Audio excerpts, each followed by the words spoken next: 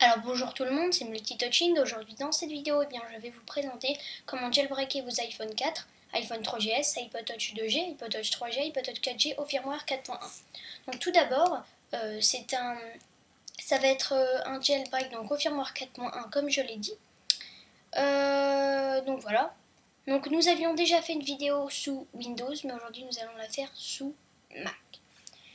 Donc nous allons jailbreaker aujourd'hui avec RedSn0w. Donc tout d'abord il va falloir aller sous votre navigateur web, en l'occurrence en ce moment je suis sous Safari, donc j'ouvre Safari et je cherche dev team blog.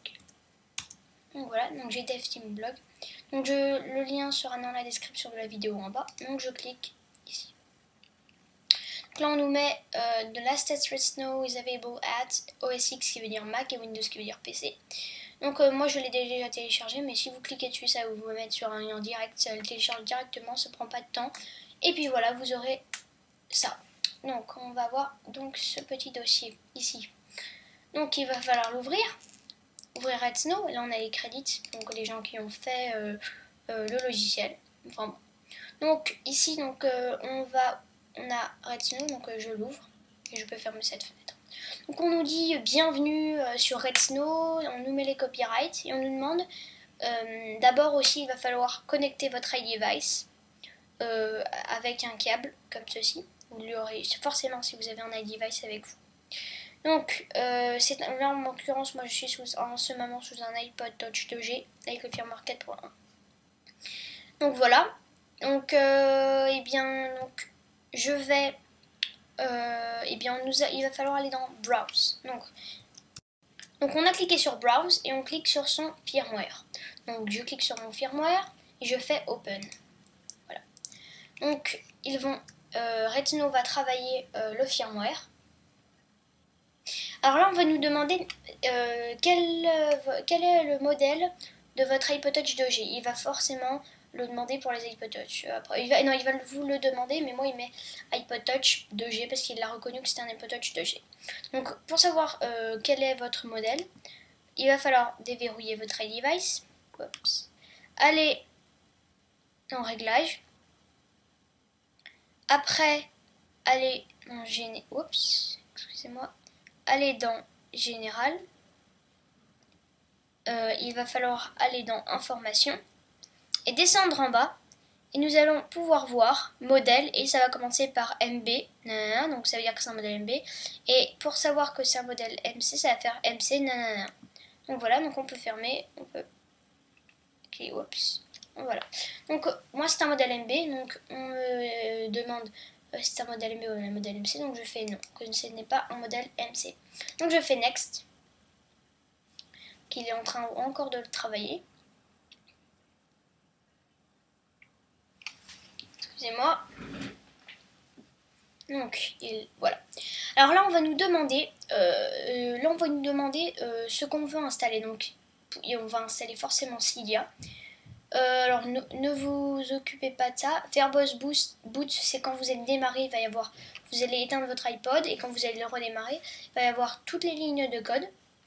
Custom boot logo, c'est quand vous allez redémarrer votre iPod et qu'au lieu qu'il y ait la pomme d'Apple, il y aura un logo. Et après, je sais plus très bien. Mais en tout cas, après Enable Multitasking, Enable Home Screen Wallpaper, Enable Battery Percentage, c'est donc Enable Multitasking, c'est pour mettre le multitâche. Moi, je ne vais pas le mettre parce que ça ralentit. Je l'avais vu dans les précédentes vidéos. Le Home Screen Wallpaper, c'est pour avoir un fond d'écran sur votre Springboard. Je l'installe. Et Enable Battery Percentage, c'est pour avoir le pourcentage de votre batterie. Donc moi je vais le mettre. Oui, je vais le mettre. Non, je ne vais pas le mettre. Non, j'ai pas très envie de le mettre. Donc je ne le mets pas. Donc moi pour ma part, je vais installer Cydia et mettre le home screen wallpaper. Donc je fais next. Alors on va vous demander si vous vous devez être sûr que votre iDevice est éteint et qu'il soit connecté à votre ordinateur. Donc on va, comme je vous l'ai dit, il va falloir le mettre en mode DFU. Donc comme je vais le refaire, car je m'étais trompée. Donc il va falloir l'éteindre. On l'éteint il s'éteint. Voilà, il est éteint. Donc il va falloir appuyer sur le Power Button, donc qui est le bouton du haut, puis après appuyer sur le bouton Home, qui est le bouton du bas. Donc les deux en même temps, et puis sans lâcher le bouton du bas, on va appuyer sur le bouton du bas et lâcher le bouton du haut. Donc c'est ce que je vais faire. Alors, on fait Next. 1, 3. Là j'appuie sur les deux. 4, 3, 2, 1. Et j'appuie que sur le bouton du bas.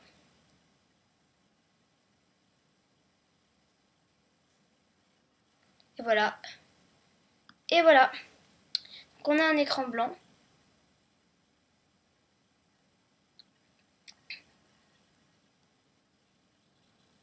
Et voilà ce qu'on a. Donc il est en train de jailbreaker comme vous pouvez le voir. Donc il download, comme on dit download qui veut dire télécharger. Il télécharge tout. Donc je vous retrouve parce que ça va mettre peut-être 2-3 minutes. Donc je vais mettre pause de la vidéo et revenez après. Allez, à tout de suite. Et donc voilà, donc là il vient juste de redémarrer. Donc après que tous les packages ont été installés, donc on va voir la pomme d'Apple qui va redémarrer. Si vous avez mis un boot logo que vous avez choisi, il va y avoir votre boot logo. Donc on attend que votre iDevice démarre. Donc on attend, excusez-moi. Hein.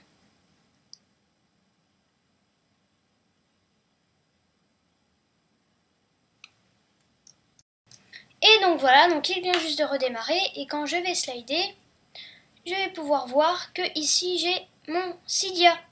Donc je vais cliquer sur Cydia et puis je peux faire tout ce que je veux, comme on va dire m'éclater avec mon iDevice. Donc voilà, donc vous pouvez aller après sur iTunes, comme je le disais, vous pouvez aller sur iTunes et faire restaurer à partir d'eux et ça mettra vos anciennes données de votre ancien iPod sans enlever Cydia. Merci d'avoir suivi ce petit tutoriel pour jailbreaker vos iDevice au firmware 4.1 avec RedSn0w. N'oubliez pas de vous abonner à notre chaîne Twitter. N'oubliez pas de vous abonner à notre compte YouTube et allez sur notre site multitouching.webs.com. Merci, au revoir.